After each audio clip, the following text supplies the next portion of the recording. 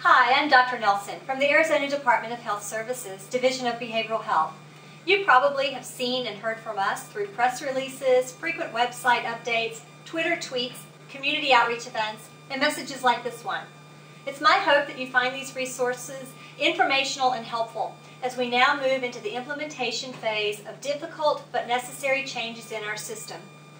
Prior to finalizing the benefit guidelines recently, I'm happy to report that we were able to reach over 2,300 community members through 40-plus community outreach events held throughout the state. We listened to you and are very grateful for the feedback provided by all of you who participated in these forums or provided feedback through any of the other means available. We, along with the regional behavioral health authorities, are now entering into the implementation phase of the changes outlined in the benefit guidelines. Over the next 4 to 6 weeks, we will be focusing on the following implementation activities. First, finalize any needed contract changes with the regional behavioral health authorities.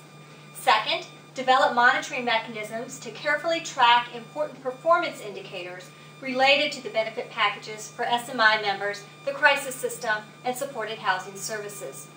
Third, further develop and maintain a strong community support system to ensure that individuals affected by the service changes remain an integral part of the community infrastructure.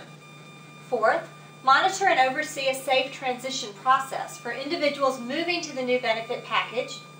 Fifth, finalize any needed policy and provider manual modifications.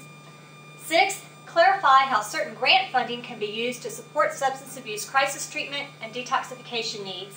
And last, produce helpful tip sheets for providers to address critical topics such as documentation, billing, and accessing certain brand name medications. Our goal has not changed. It is to provide the best behavioral health care we can for as many people as possible while working within the financial and legal considerations we face. We will continue to engage in outreach efforts to the community and provide you with ways to have input and stay informed. Thank you for your continued support during these most challenging of times in Arizona. During these last couple of months, it has been nice to see the community pulling together, coming up with creative solutions, and offering assistance and support to each other. I'd really like to keep that level of collaboration and support as we continue to move ahead.